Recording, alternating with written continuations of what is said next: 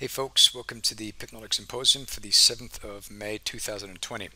Today we're going to look at a bunch of things. We're going to analyze a bunch of charts using the currency strength histogram. We're going to start on the big time frames, then slowly work our way down to the smaller time frames and see if anything is looking good. So what we'll do is we'll just grab the histogram and we are going to set it to scan everything.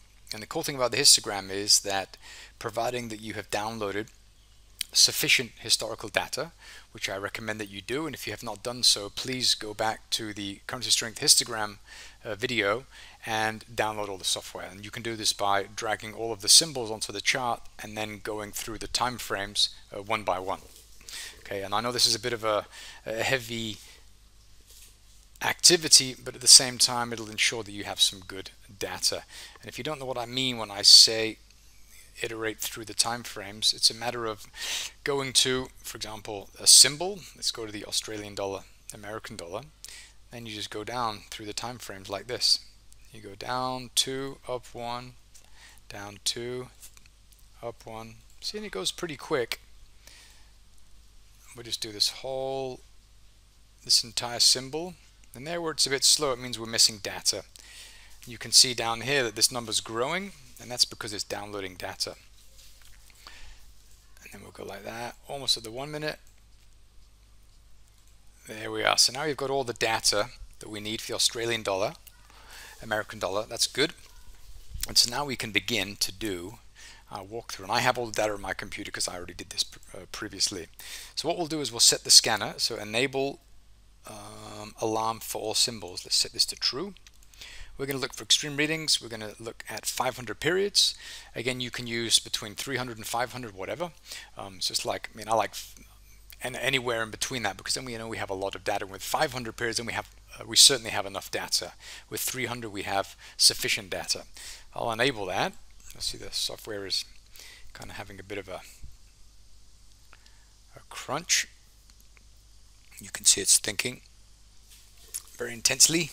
Nothing. Okay, so then we go down to the small time frame. We'll go to the daily chart, and then we'll do the same thing. And we'll see if anything turns up there.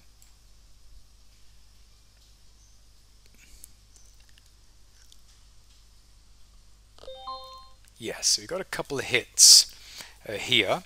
So, my alarms look different because this is a development version of the software, but yours will look like this. So it'll have, for example, Australian dollar, American dollar short. And here it'll say, because this is a positive number, it'll be a short. Because this is a negative number, as is this one, and this one, it'll be a long. Okay, so what I'm going to do is I'm going to disable this so we don't cause this to run again. I'm going to leave this window open, and then we are going to go to these symbols one by one. So let's start off with the Euro, Norwegian kroner, and this is for daily currency strength. Okay, so Euro, Norwegian kroner. Where are we? There it is. We'll drag it onto the chart. We'll see what it looks like. You can see here that we're pretty high, and so this is very clear that having price this far up is going to induce a lot of number one, profit taking, and number two, short positioning. And so price is doing that. We had an area of demand here, daily demand, about 2 hours ago that was just removed, and so now we're starting to drift lower. So if we look at this, you can see that we can expect this to wriggle low. We also have a gap that starts here, and so until price gets to about here also, we're likely going to continue to wriggle lower. Okay, so let's have a look on the smaller time frames and see if we can find some areas that might be interesting to sell at. Before we do that, note that we are testing this area of 4-hour demand. We zoom out a lot. It's right here. It's tested once, twice. This is going to be the third test. Again, another phenomenal example. Look at this area. You were told days in advance before price got to this area. It poked into it, then went up here. Look at the risk reward on that. Your risk would have been about 1.5 times or 2 times the size of this blue box here, and look how far price went. Pretty remarkable. And so price wriggled away, and now we're testing it, and so we want to find an area that we can expect price to maybe move away from. Looking on this, I don't see anything in here that I like. Something here, but not on this time frame. So if we have a look on a smaller time frame, yeah, we've got something here, but I'm not happy with this because it's simply, there's just a lot of kind of messy trading there. Go to the small time frame and find something clear. Here we have something that's kind of popping up around here. This is kind of price cutaway. The slingshot was pullback and then we left. So we have something here. We have something tiny here as well. And these are probably work out for very short-term trades. We've got this one here. Let's go to the bottom of the bodies, about there. Let's go to the 5 minute, and I bet you on the 1 minute we've got some stuff that's looking interesting. Okay, so let's have a look. What do we have? What do we have? Yeah, we've got this, which I like. You've got this, which is kind of here. When I look at this on the smaller time frame, it doesn't really look interesting anymore. So I'll probably just remove this. And the reason I say that is because there's an awful lot of trading here. There's no like price moving to an area and then leaving quickly. And the same applies for here. But what I do like is I like this one here. Software found it. That's a pretty nice tiny area. We do have this one as well. Just here. So there's a couple of things to look at. These are super intraday, very tiny areas. If we go back and have a look, we had this really nice area, price tested it, we left. Let's see what we have.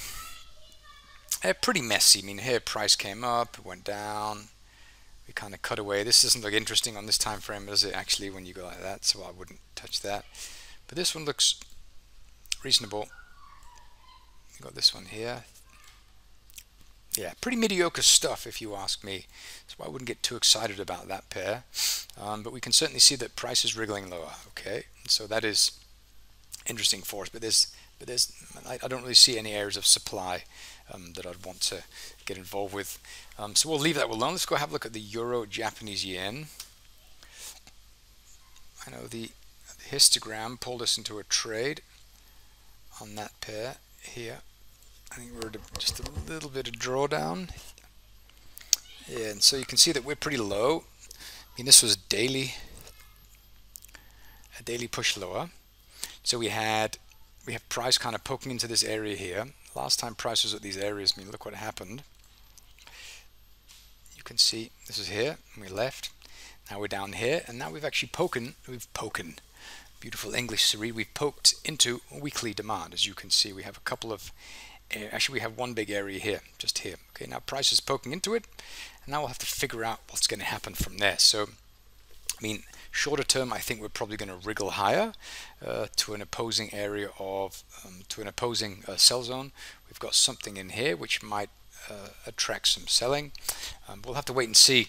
Also note that when you get into these trades, you have to be super patient. Sometimes it can take 1 or 2 weeks for them to start to move, and this is because you have bullish and bearish liquidity in the form of limit orders, and when price kind of moves into these windows, these price windows, the movement of liquidity, so the accumulation of orders to move price higher or lower, is actually a very slow process, and so it doesn't happen instantly. It doesn't happen like in a minute. Sometimes it can take hours, sometimes it can take weeks. So you just have to be very patient. And when you're looking on these on these bigger time frames, like the daily, I mean, you could be looking at a week or a 2 week wait. And so you want to be a little bit patient with these. Okay. So we have this set here, and so we'll have to wait and see what happens. And so I'd be keen to see this move within the next few days, and maybe move above this high. And if it does move above this high, well, then we'll have to see where the beginning of the opposing sell zone is. We've got one just here. So this might be an interesting area here to begin to get out of the trade. Let's see if it got up around this area here. Let me move this. And maybe around here. So we'll have to wait and see. But that might be an interesting area for price to get out of. We'll just have to see if this works. Of course, not all of these work, but most of them do. So we'll just have to wait and see and just be a little bit patient. Then we have the Canadian dollar, Japanese yen, and I think we've got this one as well. Canadian dollar, CAD, here. No, we don't have this one here. But we are also, I mean, looking pretty low, as you can see. We do have a very strong yen. We do have a very weak Canadian dollar, and this is because of oil. But you can see that, I mean, price is where it is because we both have a strong yen and we have a weak Canadian dollar. Okay, so we have an incredible push away. So this is a really beautiful scenario, because this is what you want. Because when we do have currencies diverging from one another, we have a mean like so, and you have currencies going up and the other one that's going down. When you have this like that, I mean, this is like the elastic being pulled up on both sides, and so when they come back, they shoot back normally pretty quickly. Okay, and so we could see that happen here sometime soon. I just like when this happens, when we have enormous deviation due to both currencies diverging from one another. So this could be a very interesting trade. We didn't get it, but we'll have to wait and see what happens there. And we have the Canadian dollar Swiss franc, which is here. Let's see. Yeah, see, we're in this one here, and this is kind of a similar situation where, I mean, the Swiss franc is very high and the Canadian dollar is very weak, and we are at this level at a pretty extreme area, at a point where we have price and balance. So price left here, we have a liquidity void from around here to here, and so we do have plenty of room for price to move up from here. So I'm thinking price will probably return to this. We have like support, became resistance. So this is kind of like, you know, one of those flip zones. When I say flip zone, I simply mean where we had price respecting an area and then price moving through that and then respecting the backside of that area. Okay, and so we do have that around this area of daily supply. So we'll have to hold on to this and see what happens. So that's what we have on that time frame. But let's continue to move low and see if we have something moving or setting up on the smaller time frame. So we'll put this back on. This will run the alarm one more time. And when it's done that, then we'll click down to the 4 hour and the 1 hour and the half an hour. Right, we got those again, -1 minus the euro NOK. Let's go to the 4 hour chart. We'll see if anything pops up.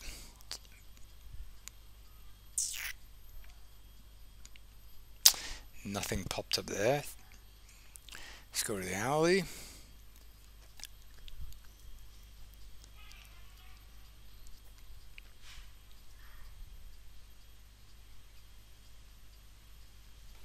We had nothing there. Let's go to the half an hour.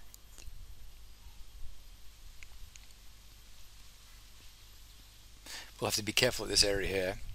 This one here, once price comes back up to here, this is a very interesting area. This is actually also a nice area, but due to the fact that price has already been to this area here and here, I'll be confident holding it through this. But this is one I'll be probably a little bit careful about just here.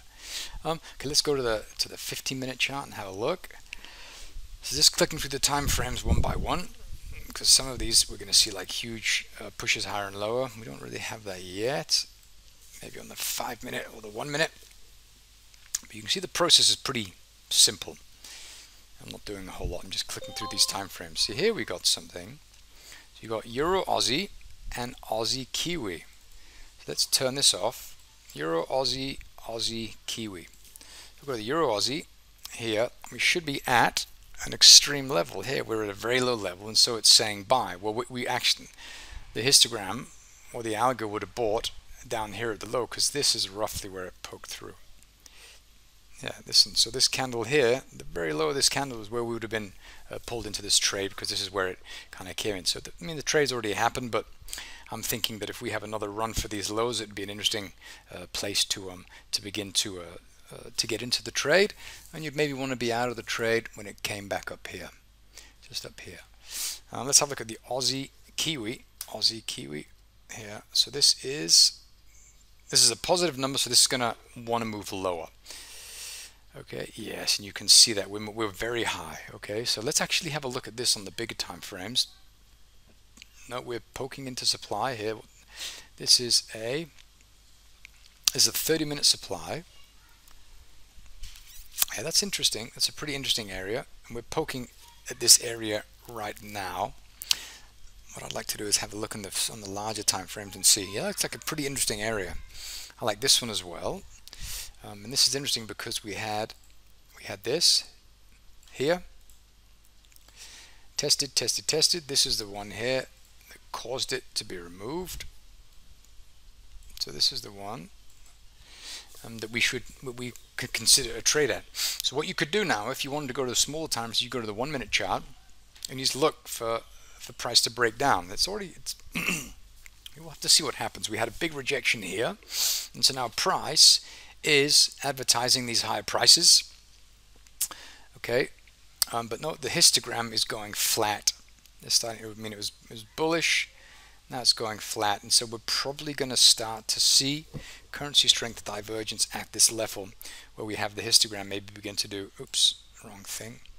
Something like this. And where this is going to continue to move maybe higher. Okay, so we have price going higher, and strength going lower. We'll have to wait and see. This is still playing out. So you could get in now, or you could begin to scale in from the highs of the deepest retracement, which is the high of this candle here. This might be an interesting area, but remember these are really short term, so you don't want to put these on and walk away from your computer for a day, because then you'll probably get nailed. You want to be in front of the computer the whole time for the extent of the trade until you've gotten the risk out of the trade. So that's what we have there. Pretty interesting. So let's have a look on the. That was a 5 minute. Let's have a look on the 1 minute chart. So let's enable this on the 1 minute. Let's see if we have anything setting up. We probably have this setting up on the 1 minute as well, because we're looking pretty close. Just here, let's see if we have any alarms. Oof, we had a lot of alarms. Okay, so let me switch this off. Off. Whoa. Whoa, man, look at that. We've got tons of stuff to look at. Okay, we've got the pound American dollar. So this is a positive number, so this should be looking to move lower.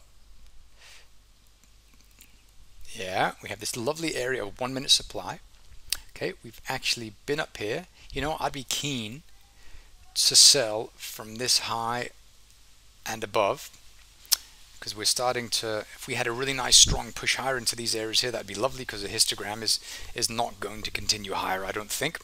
Remember, this is 1 minute time frame. This is puny time frame, and so anything goes. Intraday volatility really slaps the 1 minute chart around like something fierce. And we also have the pound Singaporean. Where do we have that? Pound Singapore.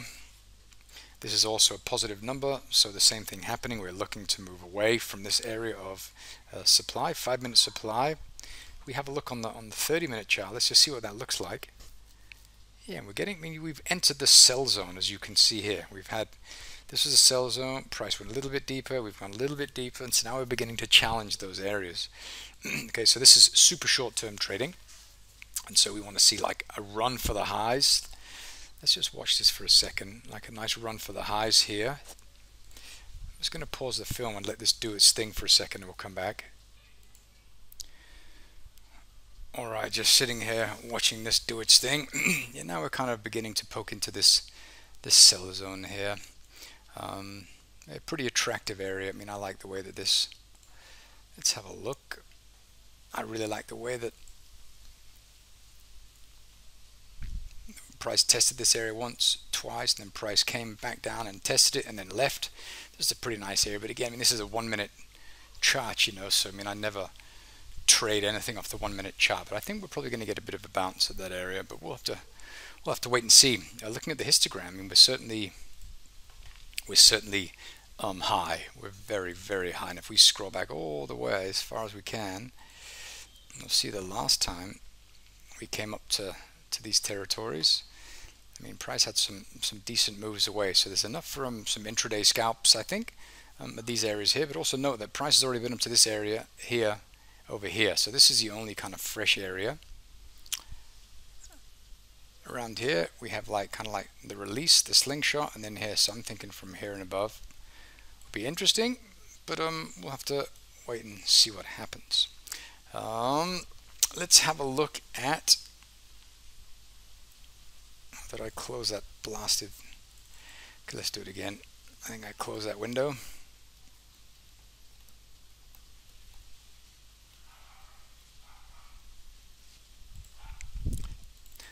Okay, we're running again. Let's turn this off. And then, I mean, all the pound pairs are going. Oh, I mean, there's a lot. You can see we're not going to go through all these, but if we have a look at the, for fun, the Euro Danish krona, which is a pair that doesn't normally move a lot, you can see that we poked up into this area here. You can see, and now we're starting to retreat, or we have already done it. So the move has already taken place. This is damn, that's an ugly pair, isn't it? Look at that. This is what a pegged currency pair looks like.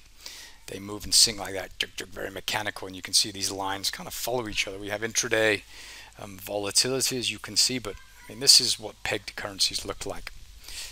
Okay, let's have a look at the pound Aussie as our last one.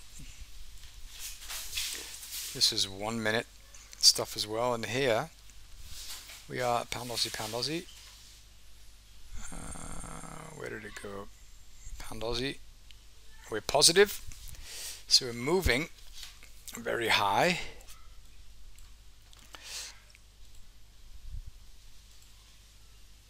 We're moving very high, and we can expect the price will probably wriggle lower. I don't like this, but I like this here, so I'm thinking price will go through this and come up to here. This is a nice one here, so we could have a look at that. Very interesting. You can see here that the British pound has gone through this line here, so that's a pretty strong pound, and certainly unsustainable for too long. But note as well that I mean, when the pound goes up like this, we're just showing, well, we could be in a very strong uptrend for the pound, but on the smaller time frames, like the 1 minute, I mean, price just pushes higher, then we come down. We push higher, we come down, we push higher, then we come down. And so even though we're going a straight line up, we're still having these pushes going up and then going down. And so I mean, looking at this is simply kind of capitalizing on the natural breathing of the market, essentially. Okay, cool. We won't look at any more of these. There's a lot in there. So we'll go back to this and we'll see we do have a couple of positions here. We've got this one here. This is the franc Japanese yen. This is the one we looked at. And so let's see, we're acting at daily demand. Let's see what this was put on. I don't know if this was put on 2, which is why it got in. Yeah, I don't know, maybe 2, or maybe actually this is a daily area. If we put this back to 2.5, we go to the daily. I think this was actually a daily histogram entry. Let's have a look. Yeah, it was. I think this is maybe 2.0 on the daily chart. Yeah, something like that. I don't know what the configuration was at the time. Oops. Yeah, something like that, I think. And prices reacting at this daily demand. We have the beginning of the buy zone, which is, I mean, the entry was a little bit above that. But we had the slingshot was pulled back here, and now price is looking a little bit lower, which is expected, and so maybe we'll have a bit of a bounce. We'll have to wait and see. This is a really strong push lower, so I mean, anything can go in a situation like this. Let me reset this and put it back on. Yes, anything goes in a situation like this. I'd like to see some hourly. Yeah, you can already see this now slowly playing out where we have price going lower. We have the histogram moving high, and these are lined up nicely here, and then here, that's kind of a crooked line. That may be a little bit better. You got this one here. Yeah, so maybe we'll see price kind of go like that. Who knows? We don't really care actually. We just have to get enough of these on and have enough of them winning, and then everything's very good. So we have this one here as well, which is still on. This is kind of a smaller one. Yeah, I'm a little bit insecure about buying Canadian dollar at the moment, I must admit. But we'll have to wait and see. Maybe this is one that I'll have to babysit on the very small time frame. Kind of get some risk out ASAP, because this is a trade that yeah, for obvious reasons you don't want to be buying the Canadian dollar, because there's a lot of strange stuff going on in oil at the moment. Good. Well, I'm gonna leave it at that for the time being. If you have any questions, please send them into the Discord channel, or send them in on the YouTube video, and I'll catch you guys in the room. Thanks for watching.